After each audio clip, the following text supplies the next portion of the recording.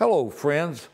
I hope today that you're having a good day. I happen to be one of those that believes strongly in the fundamentals of the faith. I like what we call old-time religion, old-time worship.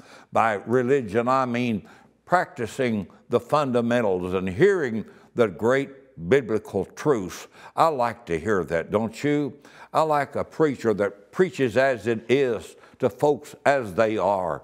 And I believe that's so needful today. I like myself the Bible. I have a Bible that I can depend upon. I don't need 100 variations. I'm not a Greek scholar. I took Latin and Greek derivatives in college, but most people, including myself, would know a Greek character if they met one in the street. My point is this: what Bible do you depend upon? The accuracy, the validity, the specificity of the Word of God. Which one do you embrace? Are they all alike? If that be true, why not have one?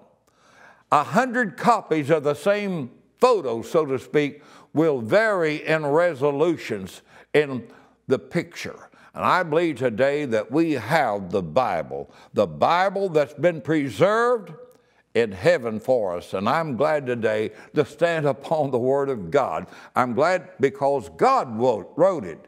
And I hope that you have a wonderful day. This is Andrew Phipps.